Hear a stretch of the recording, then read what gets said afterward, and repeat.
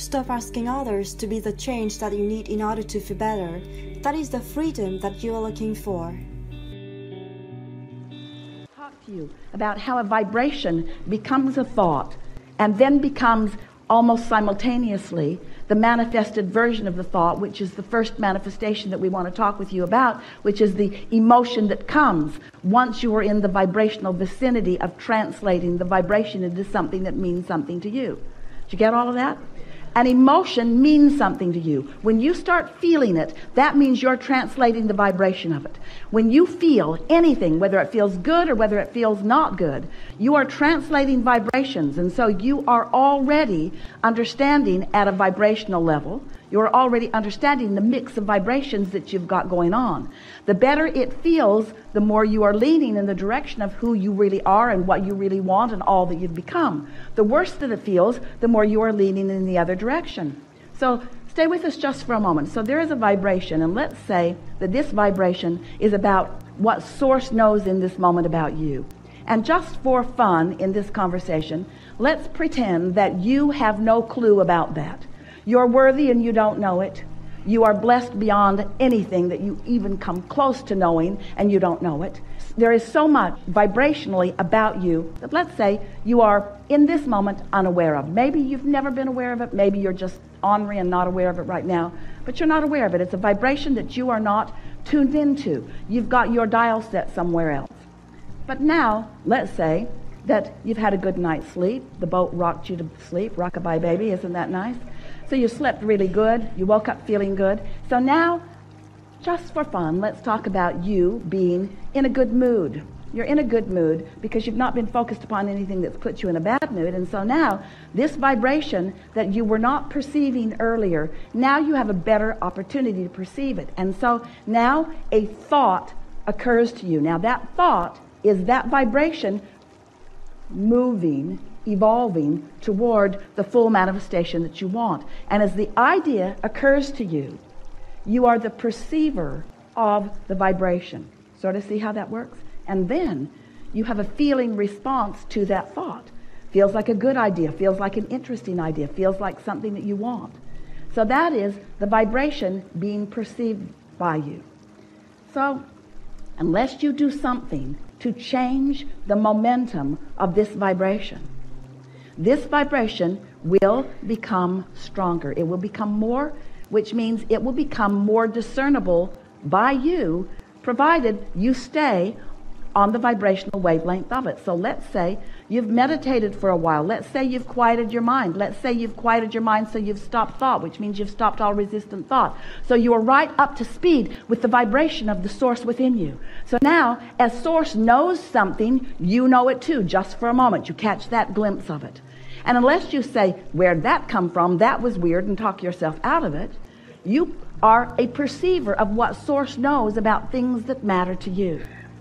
And so, if you don't do anything to add resistance to the equation that is happening because of what you're focused upon, law of attraction will cause that thought to become more. But the more important thing that is happening is you are becoming a more sensitive translator of that thought, until that thought, that vibration, which then became a thought, which then you translated into emotion, now begins to translate into rendezvous with others. It translates into stronger ideas that flow forth from your own mind. It translates into other people that you're meeting. It begins to translate into the full blossoming of anything and everything you want. There is nothing that exists in your desire that you cannot fully manifest. Nothing. If this time-space reality has the wherewithal to inspire the desire within you, you have the ability to translate it. But before you can begin to do that, you have to accept that you are a perceiver of the vibration.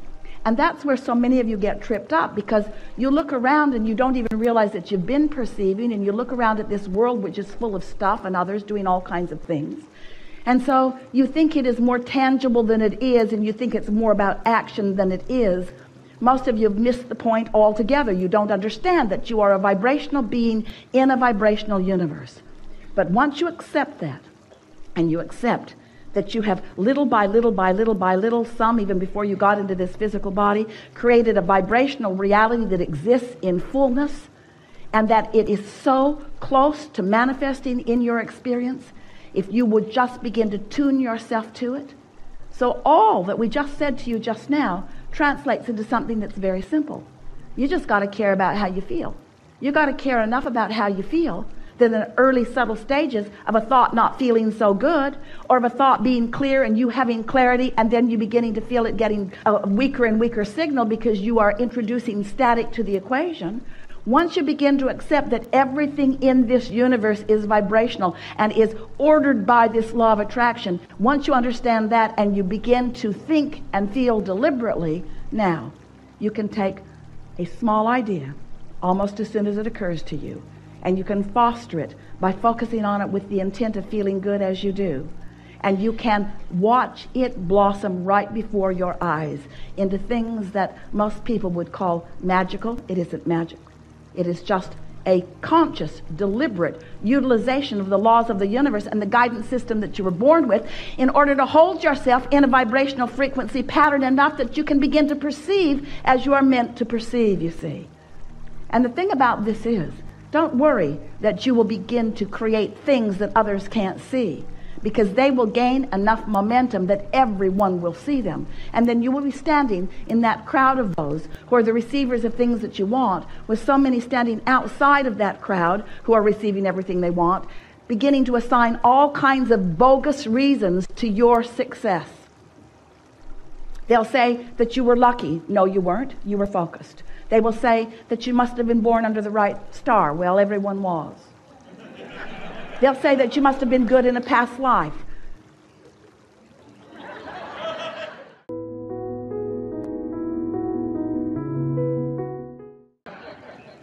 Irrelevant,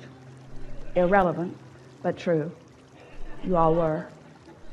They'll say you were a freak of nature, that all good things come to you, but they will be wrong.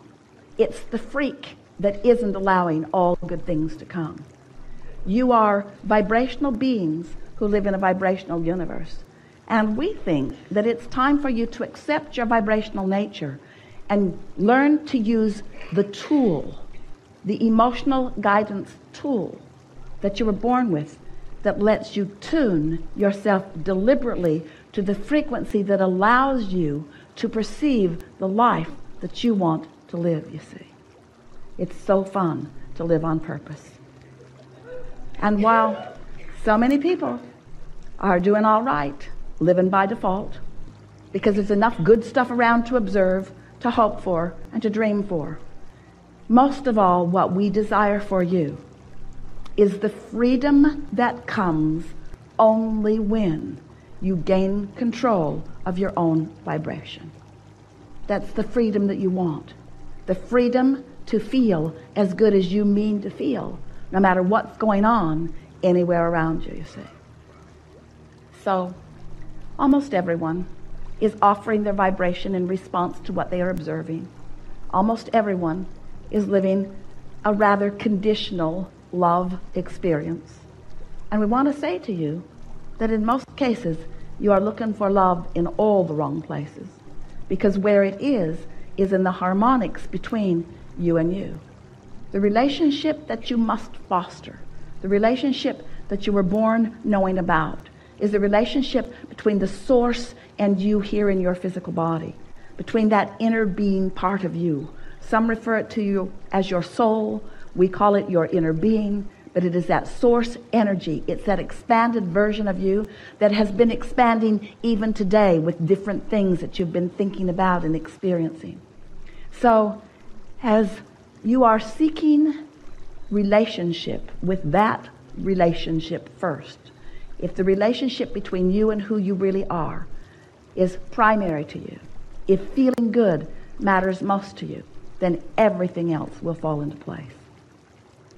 Most humans who you know and most humans who you are living a rather conditional response to life.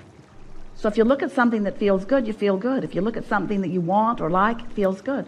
But if you look at something that you don't want or like, it doesn't feel good. You're responding to the condition. And that's the way it should be. We don't ever want you to find yourself deliberately trying to look at something unwanted and make yourself feel good. We said to Esther the other day, as she was trying to make herself feel good about something that she just did not feel good about, Esther, do you want to do a focus wheel on eating something that you don't want to eat? Do you think if you do enough focus wheels that you will suddenly begin to want to devour this thing that you really don't find pleasing? Do you think that's what we're talking about? It isn't what we're talking about. We're not trying to get you to like things you don't like. We want you to use your guidance in order to gravitate toward things that you do like. We just don't want you to need the condition to be exactly the way you want it to be before you can feel good. That conditional love will never work for you because it's backwards. We just explained to you why. There is the vibration, which becomes the thought and the emotion, and then it becomes the condition. But if you need the condition to be there before you can find the vibration, can you see how backwards that is? Also, it takes some time usually. There is an evolution that takes place. So sometimes there is this buffer of time before you are ready to perceive the full manifested version of it. So if you need the full manifested version of it before you can feel good, do you understand what that means? You're not going to be feeling good for quite a while. Do you feel how backwards that is? But if we can convince you that it is the feeling that you're going for, and we can show you how instantaneously or nearly so you can find the feeling of something, then you're home free. Because once you hone in on the feeling of it and you're able to focus enough that you can keep that feeling present within you, then the manifestation of it is very short to come. Do you follow that? That's the best explanation of why you're wanting to focus upon the thought of it and find the emotion of it.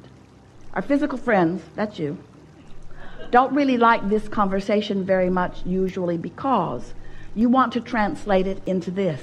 Oh, Abraham, you just want us to feel good about not having that thing we want. And we say, yes, it's true. We do. We want you to focus upon the essence of it and find the vibrational essence of it and find the pleasure from the vibrational essence of it because we know what's coming next. And also, we think it's nice to feel good now, don't you? And anyway, can you think of anything that you want, whether it's a relationship or a material object, a circumstance or an event, a pile of money? Can you think of anything that you want that is for any other reason other than you think you will feel better or feel good in the having of it? So if you can show yourself how quickly you can focus yourself into feeling good, what's going to happen is you're going to feel good way more often.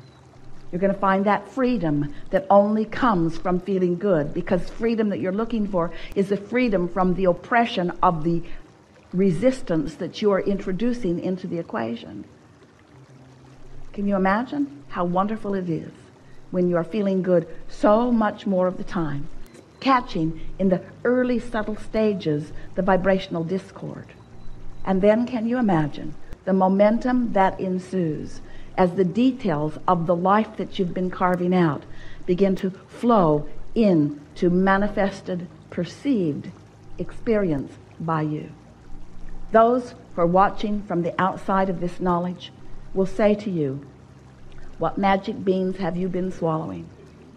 I just barely heard you begin talking about that, and already it is something that is fully manifested in your experience. And while they may not understand, as you explain to them, you may want to say to them, I stopped worrying about having the thing I didn't have, and I started finding the feeling of why I wanted it. And as I focused upon the feeling of it, it was as if I had it. And then, before I turned around, there it was. Anytime you feel good, you found vibrational alignment with who you are.